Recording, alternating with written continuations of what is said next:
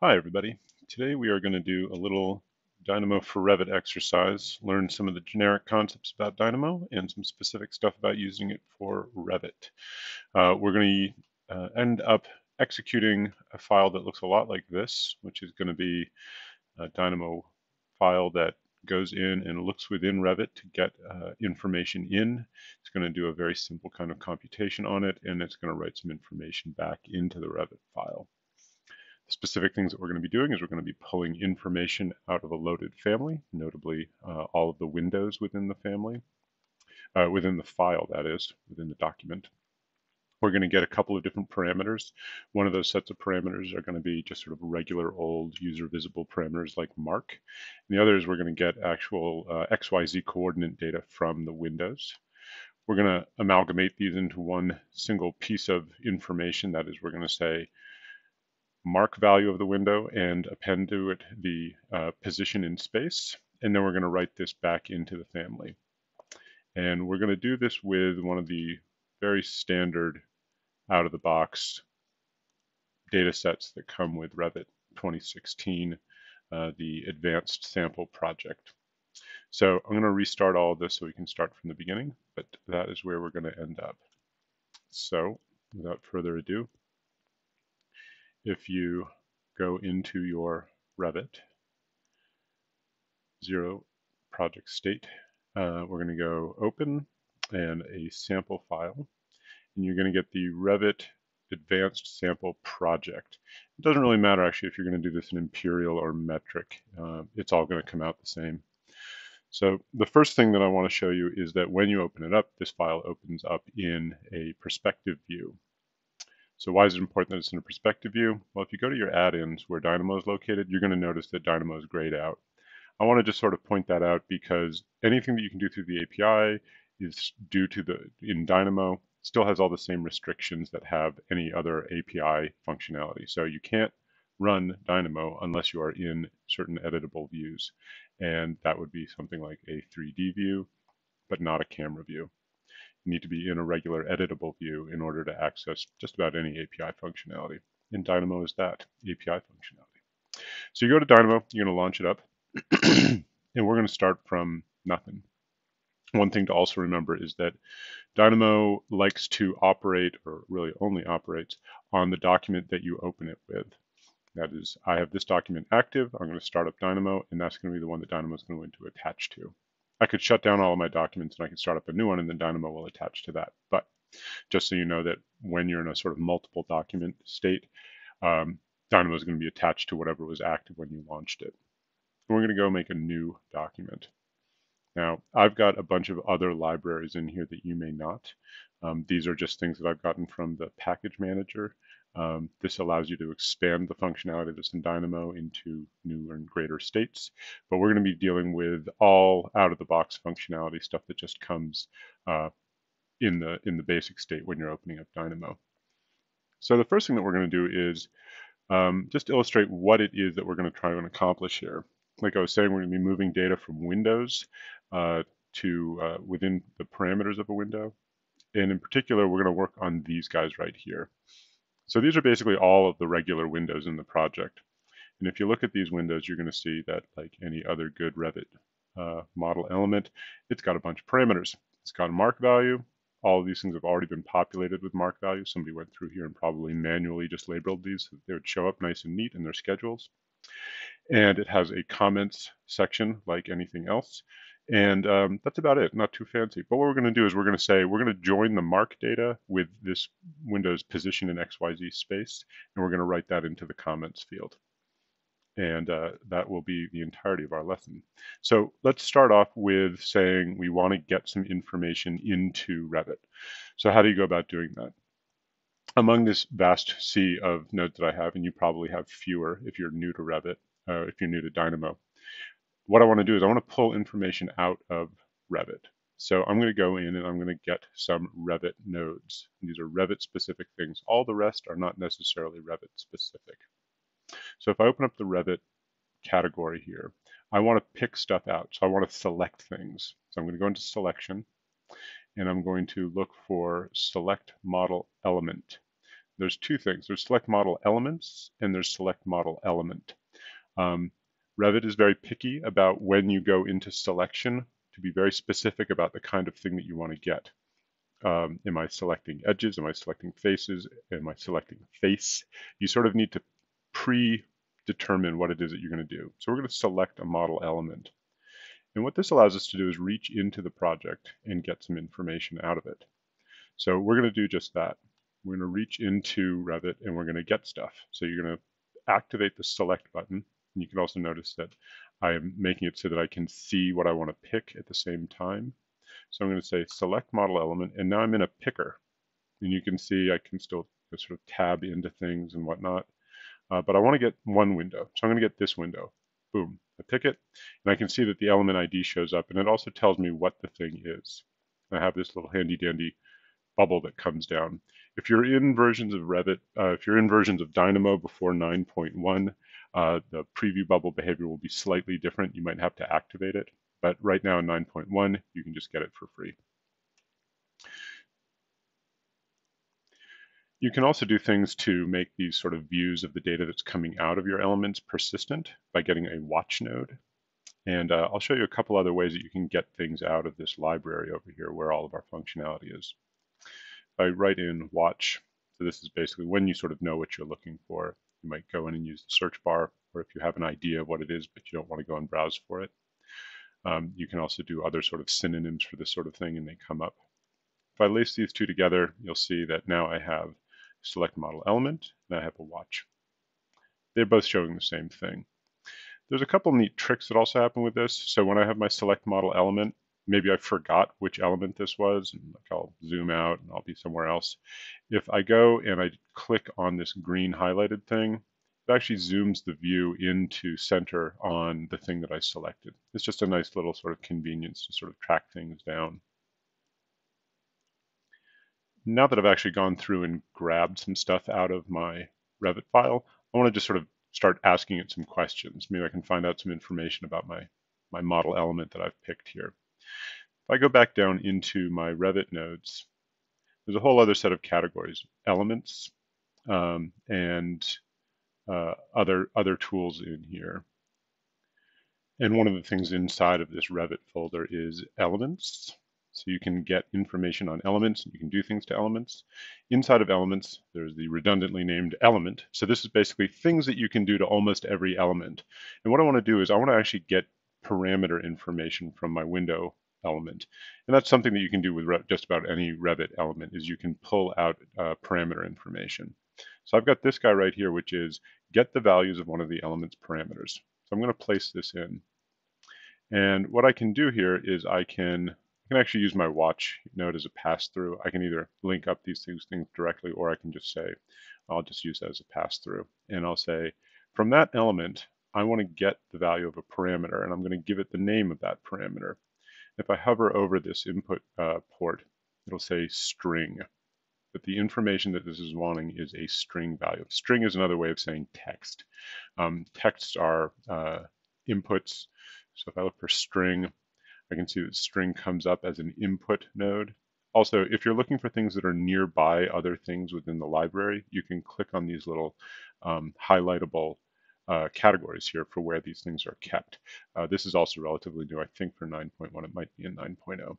So if I click on input, it'll bounce me back out to the larger catalog of information, so I can see where this thing lives if I want to browse to it later. It's in core input.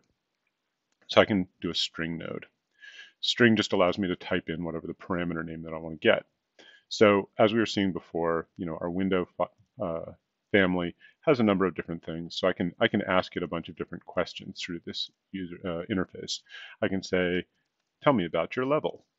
If I pass in the level, it'll tell me what level it's on. It is on name 3, and it tells me what the elevation is, for instance.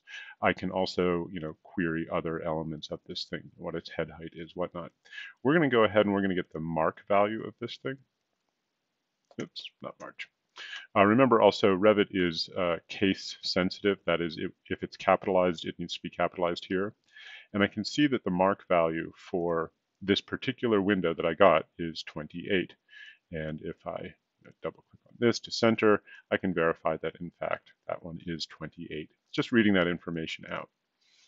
So what we're going to do is do a really simple thing here right now. We're going to just sort of round trip this information into and out of the Revit file, and then we're going to get a little fancier with it.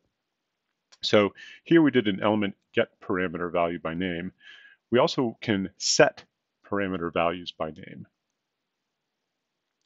So if I go back over to my library, I can go back to where I was before, which is in Revit elements. And remember, this is something that you can do to most other things, just like get parameter value by names. You can set these parameters the same way.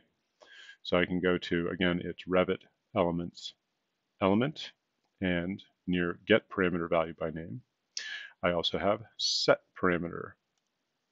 So very parallel in its structure here and what it does. So I can say I have my element, which is the same thing that I was querying for information about what it is. And I have the value that came out of it, 28. So I can say parameter value, well, I have a comments value over here that I can write to. So I'm going to do that. I'm going to take my string, and if you hold Control and drag, this is also, I think you need 9.0 or 9.1 to do Control drag. I can say comments. And remember, it's uppercase and it's plural. Otherwise, it will not like it. And you say parameter name that I'm going to write to is comments. And what am I going to write to it? I can just write to it whatever the value is that's coming out of this. Boom. And we go back and we inspect what's going on. And you can see the parameter now has comments as 28. I can also change this to be something, very high that I know isn't going to be somewhere else. If I change this to 200, you can see that that will update in over here in comments. So right now, Dynamo is monitoring this workflow, and it says because it's running all the time. Talk a little bit about this later on. But if I make any changes over here, it'll monitor that change and it'll percolate it back through. Okay, so we moved a parameter from one place to another. That's not so exciting. It has some promising possibilities, though.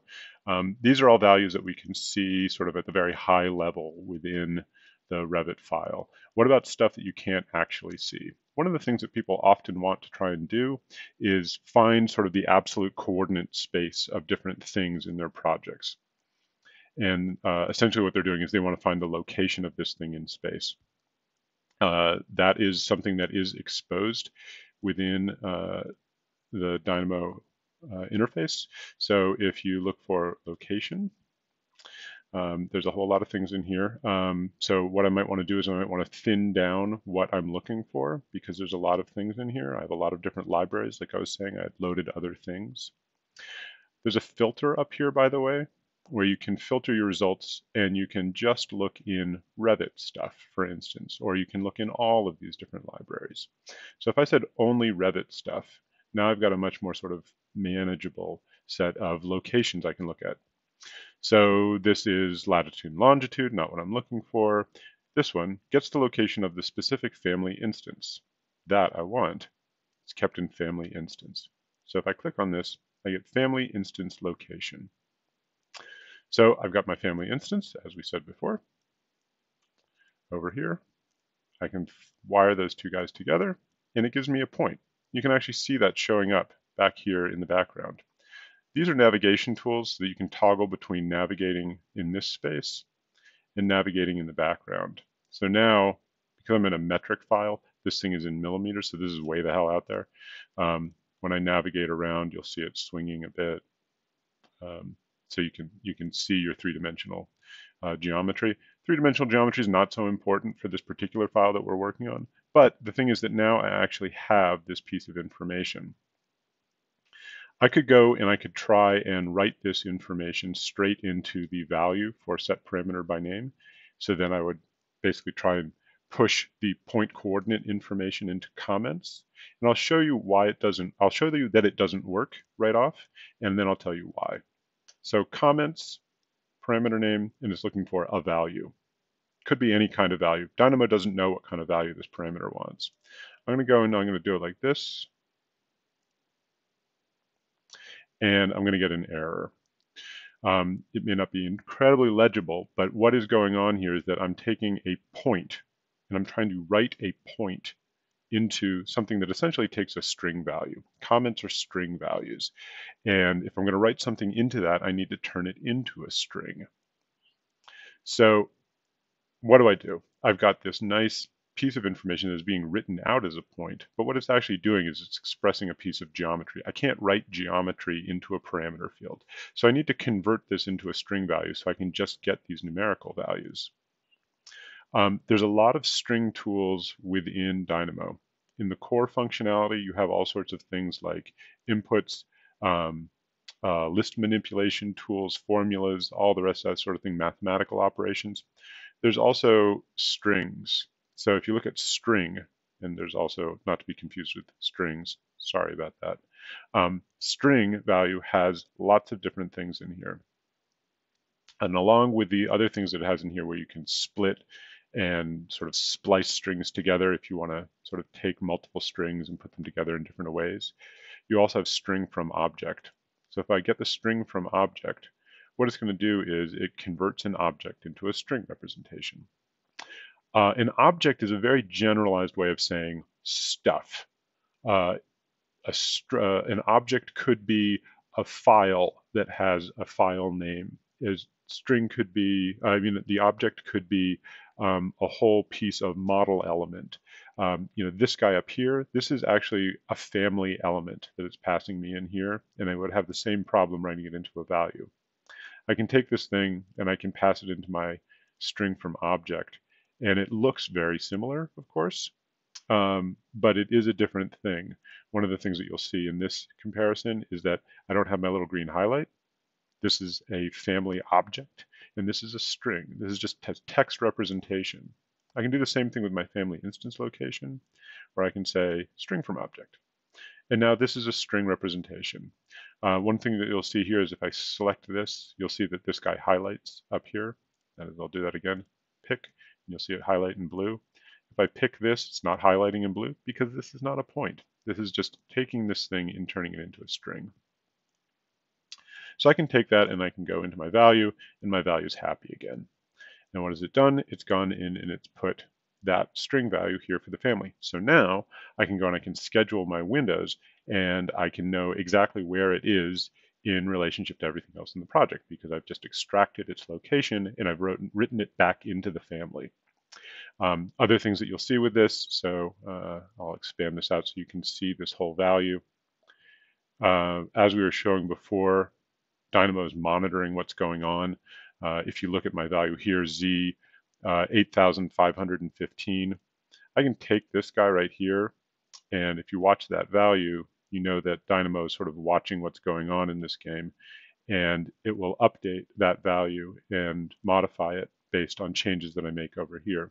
So you get this kind of relationship where Dynamo keeps watching, keeps updating the model, keeps everything in check, as long as you are working with it in automatic. I'm going to show you one other thing that you can do here, which is you can change this into manual. And when you get into more complicated workflows, you might want to slow things down a little bit and say, I'm going to do a bunch of work, and then I'm going to execute it all at once. It's another way to work. It's a style that works better for some people than others. And so the way that you'll see that that works is that in this instance, I'm in manual now. And if I take this guy and I drag it down, nothing happens, right? This thing hasn't updated. And if I run, now it updates. So it basically just allows me to execute these things on demand. So these are very sort of specific Revit-y things. Over here we've got specific things to pull information out of Revit. Here we've got stuff to push information back into Revit. Let's just do one more thing on this where we can do some very generic kinds of computational workflows where we're gonna do something sort of chewy in the middle that's just sort of pure Dynamo for adding a little bit more information into this process. So I've got my values that are coming out here of 200 for my mark value. I've got my string values over here. Why don't we see if we can put these two things together just so that we can add a little bit more information into the process. There's a couple different ways that you can add strings together. Concatenate is one thing, which is if you're back over here in the strings, you can concatenate in any number of strings. You can say you can plug them together and then you get the same output where it combines them together. You can also add them together. And I'll also show you one other way to sort of access this library. If you right click and you just do plus, you'll be searching this catalog over here, same way, but just it's a little faster. You can get it through the right click menu. If I do plus, I can get an addition. And this just allows me to say I'll take my mark value and I'll add it to my string value. And what I will get in the end, remember, nothing is happening right now because I'm in manual. If I run it, I will get 200 point. I could do a whole bunch of other things where I could concatenate some spaces, or I could concatenate mark, space, 200, space, point, but it's tedious and we don't have very much time. So I can take this concatenated string and I can pass it into my value. And now I've got something that's a little bit more, sort of formatted. I know that at mark 200, I have a point. So all is well and good. I've got sort of a chewy middle in here of just, and I'll do this, I'll create group. This is also a nice way to organize your graph after a while. You can say, this is my chewy generic middle of computation. And I can make it big so I can read it from far away. Boom, I can make it hot pink because hot pink. And I can take these guys and I can gang these all together and say this is create group. I can go in here similarly and say get stuff from Revit. And I'll also make that big so I can see it from far away. I can also do things like if I click in here, I can go clean up node layout, which straightens up my model. Some people like it, some people don't. It's an automatic way to start organizing your model if your model's getting messy. You can also do that by selection. So I can select these nodes, and if I have these things in selection, I can go to clean up node layout. It's also Control L, and it'll just straighten those guys out in relationship to each other. It's nice. Some people like it, some people don't use it. So anyway, this is all well and good, right? I can do this sort of workflow, but big deal, I could write that with one file, right? Or that is not one file, but I can do that to one window. I could go into one window and I could move my information from one place to the other. It would probably be pretty hard for me to find the point data, but as it is right now, I'm just doing this on one piece of information. I've got all of these windows in here. So how do I go about doing this sort of operation to more than one thing? So if I wanted to do it to all of these windows, windows are a category. Windows are a category of stuff. So if I look for categories, for instance, category, you can see there's a bunch of stuff in selection that's going to deal with categories. Again, I could use the filter to sort of get that down.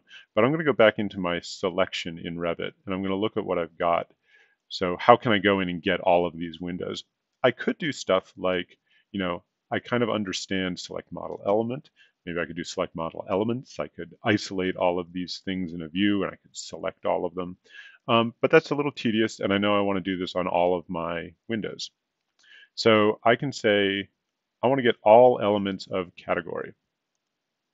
All elements of category. And it needs to know what is the category that I want to get all the elements of. And luckily, I have a all built-in category picker. What this guy does is it goes into the Revit file and it finds all of the categories that are in here. And it's a long, long list. So one of the things to know about this long list is that it will jump to things by typing in things. So I want to get windows. So if I do WIND, it'll jump down to the bottom of the list. I have windows. So now I say, of the category windows, get me all the elements of that category. And I'm in manual still. I'm actually going to stay in manual because I'm going to start doing some things to a lot of elements, and Revit can bog down a little bit when you're running in automatic. So I'll just keep it in manual for a little bit. Again, sort of stylistic thing, you can do it in auto, but just to sort of show you different ways to do things. So here I've got this list that is all of these elements. And I can, again, I can see which ones these are by clicking around within my frame. So I can say, which one is this? Oh, it's that one. Okay. So anyway, I've got a big list of windows. Here, I was doing this with a single model element, and now I've got a whole list of model elements. Now, if I take this and I just swap it out with my watch node, which conveniently is plugged into a bunch of other things, so I can just trade out one for the other. Now I can go in and I can run this, and it'll think for a second, and I will get a whole list of things in the watch node. I will get a whole list of points that have now been located. You'll see also in the background that I've got center points for every single one of these families that has shown up. You can also see the one that I sort of pulled out of place. And I've got the mark data for every single one of those guys. And I've concatenated all of those things with my addition node. And if we go back in and we can start looking at each one of these families, you can see that indeed it's moved the mark value into the comments value with the point coordinate information for each one of these guys, of which there is 13 of them. So that's pretty much the full workflow that I wanted to show. And again, it's a fairly generic setup. That is, there's getting stuff from Revit, there's doing a couple of little calculations to sort of maybe add a little bit of value to the things that you're doing.